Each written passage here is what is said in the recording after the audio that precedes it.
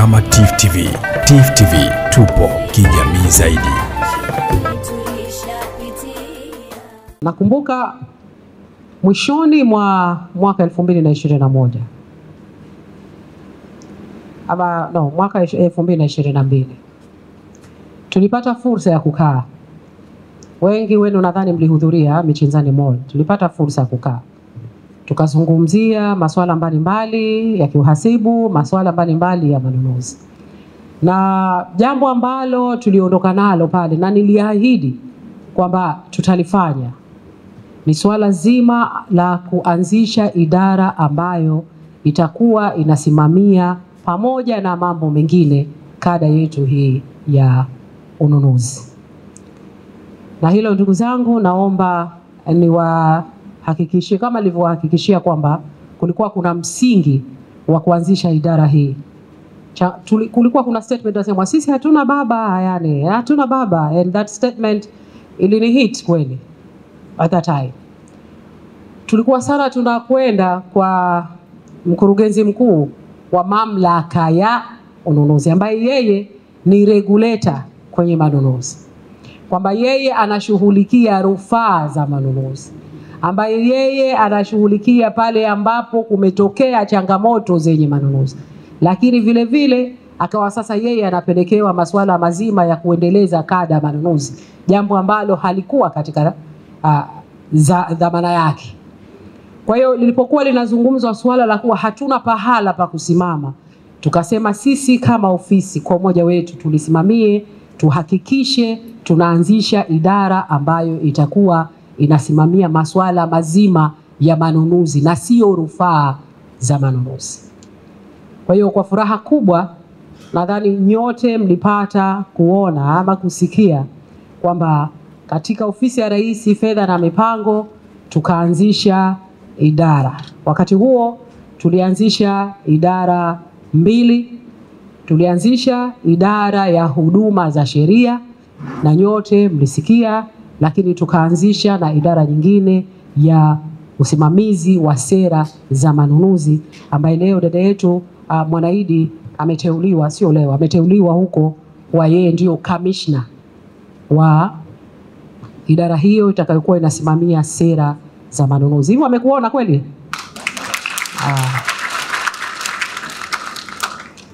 Basi haikuwa kazi nyepesi. Unajua ukianza kuanzisha jambo ili ulijengee hoja vizuri. Kwa hiyo mnakumbuka katibu mkuu, naibu katibu mkuu, kila siku tunakwenda tunarudi. Ile barua imekuja bado tunatakiwa tutoe maelezo. Haya, tukae, tunatoa maelezo. Tunatoa hoja, tunatoa justification. Mpaka mwisho tumefika, alhamdulillah rabbil alamin, jambo limekuwa. Mantiki yake nini sasa? Mantiki yake ni kuwa sasa tutakuwa na sehemu ambayo itakuwa inasimamia wanunuzi. Sio ununuzi, itakuwa inasimamia wanunuzi. Na moja ya jukumu lake kuu la msingi ni kuanzisha register ya wanunuzi. Sio kila mwenye cheti cha procurement yeye ni mnunuzi. No. Kama sasa hivi ndio maana tunaye kaka yetu mkurugenzi wa ZIAD, taasisi ya usimamizi ama taasisi ya wahasibu, washauri elekezi wa kodi pamoja na wakaguzi anawasimamia. Jukumu lake nini? Ni kuanzisha register ya wahasibu na wakaguzi pamoja na washauri elekezi wa kodi. Hao kila kada mojawapo kuna maelezo maalum ili wewe uwe muhasibu wa daraja la kwanza, la pili, la tatu, unatakiwa uwe na nini. Ili wewe uwe mkaguzi, unatakiwa uwe na sifa zipi. Ili wewe uwe mshauri wa kodi, unatakiwa uwe na sifa gani. Na nakushukuru na kupongeza kwa sababu nimeanza kuona kuna baadhi ya watu tayari umeshaanza kuwapa fomu wajisajili, otherwise watu waache, si ndio? Tunakupongeza sana. Kwa hiyo na huku kwa upande wetu kwa sasa tunaandaa utaratibu maalum ili kila mmoja awe anajua yeye ni mnunuzi kwa sifa zipi, kwa daraja lipi, na kazi zake zitakuwa zipi. Na hatutaishia hapo. Kila mkaguzi na maana lazima awe na kitambulisho cha yeye kutambulikana kama ni mnunuzi. Samahani, kama yeye ni mnunuzi. Kwa hiyo tutakwenda katika hatua baada ya kuwasajili kujua kila mwenye sifa ipi ndiyo atakuwa mnunuzi wa daraja lipi na atakuwa na kazi zipi. Kwa kuanzia tumepata hisabu. Kwa Unguja peke yake tuko the so called wanunuzi 500 plus. Hatujafika sisi hapa. Si ndio? Hapo tumewekwa viti kule nje mimi nawasubiri kila wakati watu wakunywa chai siwaone. Sema ndio tuko sisi tu hapa. Ambao wengine wako ndani lakini hata kuingia ndani hatujafika watu 500 na Unguja tu peke yake. Pemba tumeambiwa tuna wako 100 na kwa manunuzi. Sasa si kila mmoja wetu hapa atakuwa na sifa ya kuwa yeye mnunuzi. Wengine watakuwa na sifa ya afisa labda manunuzi kwa daraja hili na lile na vitu vingine kama hivi. Kwa hiyo lengo kuu litakuwa kwanza kuwatambua, na alhamdulillah tumeshaanza kulifanya, tunawatambua. Lakini la pili tunawapanga katika makundi ili kila mmoja awe na sifa zipi awe mnunuzi. Lakini tunakoelekea kilio vile vile kilikuwa scheme of service. Wanunuzi wao scheme yao ni ipi? Hatujajua. Lakini scheme of service utaijua pale ambapo utakapokuwa na sifa za wewe kuwa afisa manunuzi ama za kuwa mnunuzi kwa sifa zipi. Ndio tutatambua hayo. Na hiyo ndio kazi ambayo idara inaendelea kuifanya. Lakini baada ya hapo ina maana ili uwe certified mnunuzi kama wahasibu ambao wanakuwa anaitwa mtu mwenye CPA, certified public accountant, anatakiwa afanye nini? Mitihani ndugu zangu itakuja. Yaani sasa ile jambo la kuwa hatuna baba anakuja kwa gharama. Na bahati nzuri mmepata mama anakuja ili wewe ujisikie uko sehemu gani. Lazima ikuharimu. Itabidi ufanye na mitihani. Ufaulu mitihani. Kisha kupata cheti kukusajili ndio tukutambue. Na hutakuwa na sifa ya kuweko katika kitengo cha manunuzi. Unasimamia manunuzi kama hutakuwa na hizo sifa. Kwa hiyo kwa kushirikiana na wenzetu wa ZIAT tutakwenda katika hatua hiyo. Lakini kwanza leo tumesema tukutane, tujitambulishe kwamba huko ndiko tunakoelekea.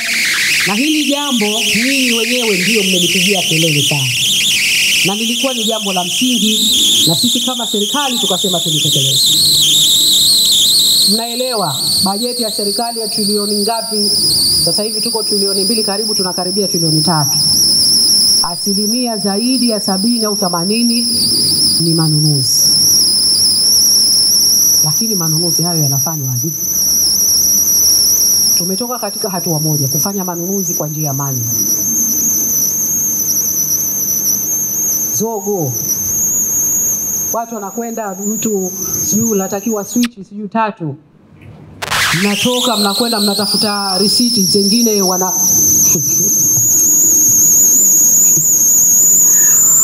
tuna kesi ya fulani vile nilipata tunatakiwa tutoe huduma za magari kuchukua watu kuwapeleka shamba huko. Hiyo quotation moja iliyochukuliwa invoice whatever.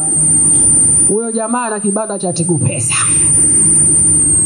Akaingizwa naye papu zikawa 3. Kwa hiyo zinatafutwa quotation 3, huyo mmoja yeye ana kibanda cha Tigu Pesa. Afisa manunuzi. Tukasema tuondoke huko. Tunaweza labda kuna tukiingia katika mifumo hivi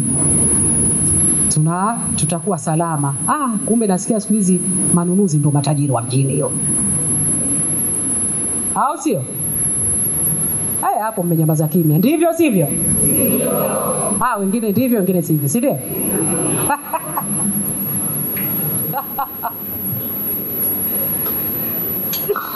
Nasema hapa serikali kama ndio ulikuwa unajifanya wewe unajua, sisi tunajua zaidi. Siku hizi maafisa manunuzi ndio watu wa mjini, yani hapa mjini ndio mnatamba sasa, zamu yenu kutamba. Au vipi? Nimesikia. Kweli wapo bwana wewe. Usijifanye wewe ndio tena ndio mzalendo kuletea mifumo hapa. Hapa mjini tutakula sahani moja na wewe. Kweli jasho kanitoka hivi kidogo. Yaani kweli. Changamoto hizo tukasema tunakwenda kwenye mfumo. Tukawa tunakwenda kwenye kazi zetu ya serikali. Ukiambiwa, yani mimi ndo nikikuepo katika vikao vya mawaziri naambiwa hatujanunua vitasa vya milango kwa sababu ya mfumo wako wa manunuzi hatutaki. Hamutaki vipi? Hata mimi afisa wangu manunuzi kashindwa. Wallahi mlinifanya mimi nikawa naacha kazi zangu kila asubuhi. Tulikuwa na timu yetu, tulikuwa na mkurugenzi wetu wa IGAS, tulikuwa na mkurugenzi wetu mkuu wa ZPPDA na wengine na maafisa wao. Tukaanza kazi ya kupitia ofisi moja baada ya nyingine. Uzuri kumwambia Mheshimiwa Waziri, ili tuliondosha. Au pengine kama kuna changamoto na wewe mwenyewe uwepo usije ukalishwa maneno. Na alhamdulillah. Viongozi na vizuri. Tukaanza wizara moja tukenda.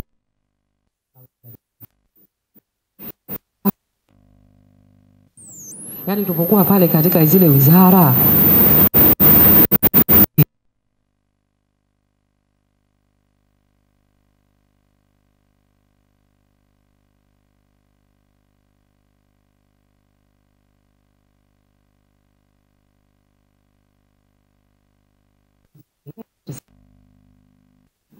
manake ndo nimemtumia huyu. Kwa nini sasa? Suppliers siwamo ndani. Si unapitia hapa. Okay. Unafahamisha. Alafu hiyo invitation to tender iko wapi? Sijaandika. Sasa unaandiki vipi? Kwani mnunuzi unavyofanya si ulikuwa ukifanya manual? Sasa hivi si kwenye mfumo, si just una translate kutoka manual kwenda katika mfumo. Sasa si unaandika hiyo barua yako kawaida? Si unajua ile mtu ndo haya lete sehemu nyingine.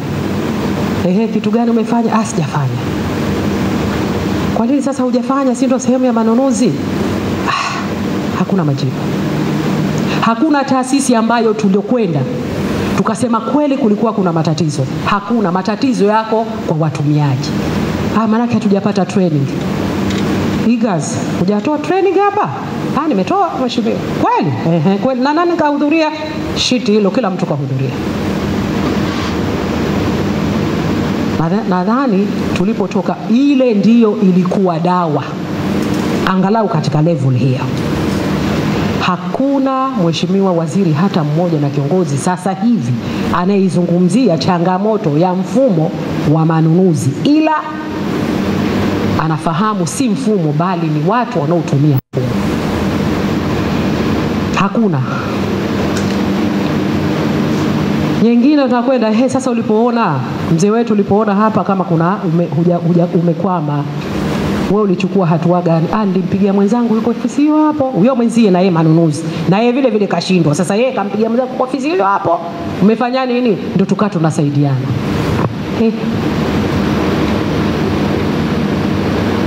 Kwa hiyo kazi ikawa ni kubwa mno.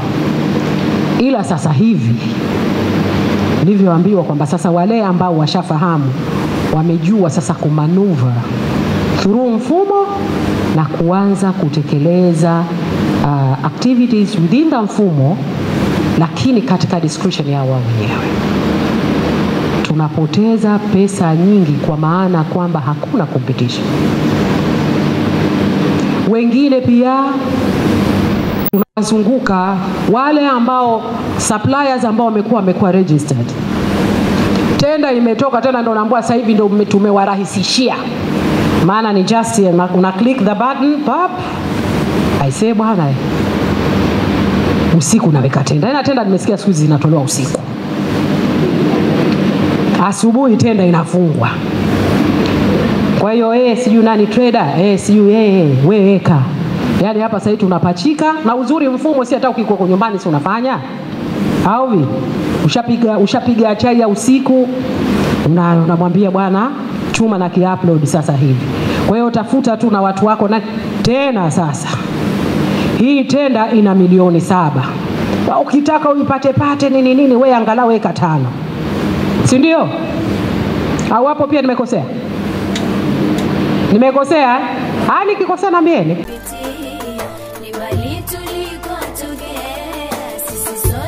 Tukiwa kama TIFF TV, TIFF TV tupo kijamii zaidi.